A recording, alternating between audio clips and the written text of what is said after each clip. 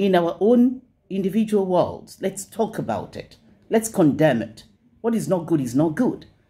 As a woman, as a mother, as a leader, you must live by example. You must dress decently. Aside of those that stick out their boobs in the name of fashion and their cleavages, you see other women wearing short dresses, short skirts, that they'll now find it so difficult to walk, so difficult to sit down, half of their body naked, with fat thighs and fat legs. If you're blessed with so much flesh, we don't want to see your skin. We don't want to see your laps. A decent woman will wear something decently. At least that will be knee length.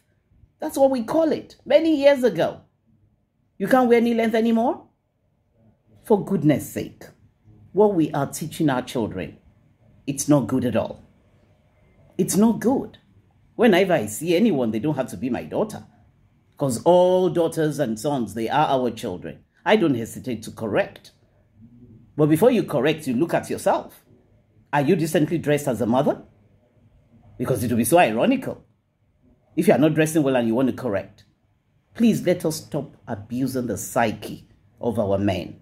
And then to you husbands, I wonder why you can't correct your wives. Husbands that allow their wives to dress anyhow are husbands that do not value such women. I can't imagine myself dressing anyhow, dressing in a way that half of my boobs are sticking out. My husband will ask me, I beg your pardon? That's all he needed to say.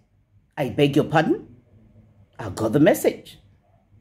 And so from now on, please, the husbands have a lot of role to play here. We're talking of moral decadence in the society. Let's start from this narrative. As a responsible man, that you want men and women out there to respect your wife. When you're going out to church, to weddings, to any social function whatsoever, any corporate outing, take it upon yourself to ensure that your wife is properly dressed. If she has a penchant of showing half of her boobs, tell her it's no longer in vogue. It's out of vogue. We shouldn't be abusing the psyche and the mind of our men. Our husbands are responsible men. And responsible men would attract responsible wives. Not women that would just say they want to go steal show. Which show do you want to steal? It's those that are not confident. They're not worth their salt. That would think, okay, let's flounce this, let's flounce that. Your body is sacred. Your body is the temple of the Lord. And you should preserve it that way. That's your pride. Stop abusing our psyche. And that's the only way we can evolve a better society. That's the only way we can evolve a better nation and a better generation of youths. Our children are watching us.